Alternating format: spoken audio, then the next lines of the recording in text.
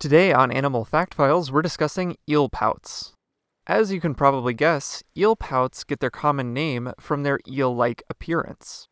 These fish have a long body with long dorsal and anal fins that are directly connected to their tail fin.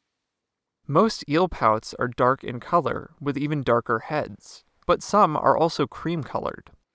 With over 250 classified species, there are differences in appearance and behavior within this fish family. Also, as a side note, the fish commonly known as the burbot is also sometimes called an eelpout, but it's not closely related to the eelpouts we're discussing today. More than half of the known eelpout species live in the ocean's depths. They're most commonly found between 1,600 and 4,000 feet below sea level, but they range from intertidal coastal habitats down to the trenches at 3.3 miles deep. These fish are most commonly seen in benthic habitats, or along the ocean's bottom, but some species are mesopelagic, meaning they swim in the open ocean. Eelpouts are tolerant of cold water, and most live in temperatures under 46 degrees Fahrenheit. However, some species live in hydrothermal vents where the temperature can be much higher.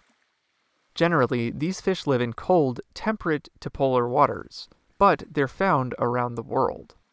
Those living in Arctic waters have even been observed in brackish environments, and some species are known to breathe air. Some eelpouts only reach 5 inches in length, while others can be more than 3 feet long, though on average they're less than half this length. There are also eelpouts with green bones. This doesn't stop predators from eating them, though. Eelpouts fall prey to larger, bottom-dwelling fish. When threatened, they're believed to roll up into a spiral shape and float down to the sea floor. In turn, eelpouts eat worms, crustaceans, gastropods, and bivalves. Because a majority of species live deep below the ocean's surface, little is known about the breeding habits of all species. Some, like those living in coastal habitats, give birth to live young that develop for 3 to 4 months inside the female's body. Others lay eggs in shallow depressions in muddy bottoms. Typically, fewer than a dozen eggs are laid at a time, and they're relatively large. It's believed the eggs are guarded until they hatch 3 to 4 months later. For more facts on eelpouts, check out the links below.